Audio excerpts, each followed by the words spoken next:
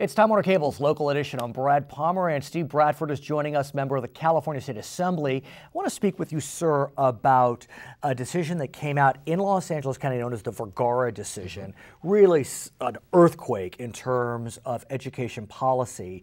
The court held that the teacher tenure provisions of the California Constitution were unconstitutional.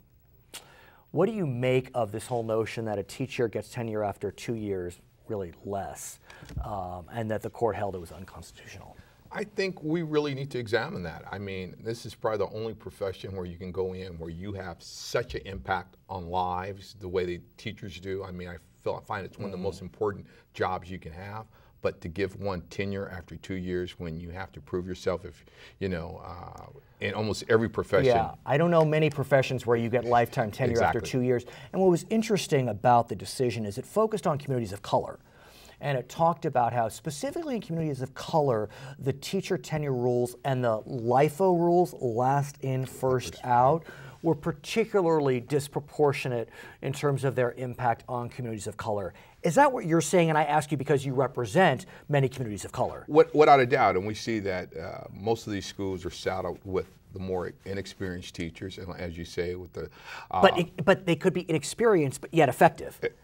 Exactly. And then they get booted under LIFO. Without doubt, the last in, first fired. Exactly. Right. And that's what we're seeing too, because you have a lot of young, passionate individuals that just haven't had opportunity to get their feet under them, you know, their sea legs as far as teaching is concerned. And yeah, they're the first ones to walk out the door, and a lot of times we're left with those teachers who have been there forever, who haven't shown a great commitment to.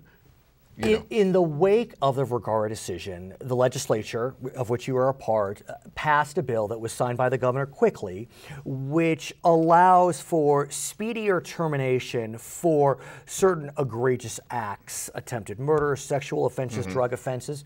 Applause for that. But that legislation doesn't address the question of ineffective teaching, which continues to be an issue on the left and the right. I mean, President Obama's Department of Education Secretary, Arne Duncan, came out in favor of Vergara. He's a Democrat. Without a doubt. Yeah. And the slippery slope here is, I guess, defining ineffectiveness, and that's where we split the hairs on. Exactly. But clearly evidence has shown that we have a lot of teachers in the classroom who shouldn't be there.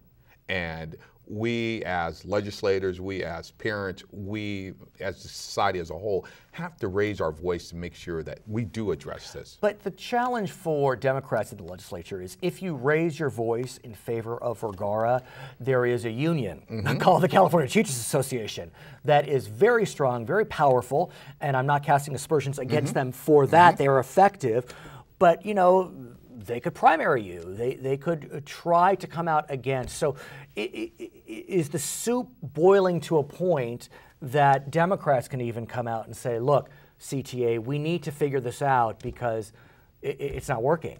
We do. I mean, they have truly become the 800-pound gorilla in many cases, and we understand the effectiveness of their union. But at the same time, we're talking about kids' future and making sure that they have the best chance of success. So there are rumors that the supporters of Vergara, if not enough is done, will go to the voters and seek to eliminate teacher tenure, extend teacher tenure. It was tried a few years back and failed, but I'm wondering if the atmosphere is right. I would not want to have that challenge. If I were the teachers, I would try to address this thing, you know, legislatively through us. So do you see that happening? I very much so. I mean, the talk is real, as you say, since the decision. The talk has been on both sides of the aisle. Okay. His name is Steve Bradford, member of the California State Assembly. I'm Brad Pomerance. It's Time Warner Cable's Local Edition.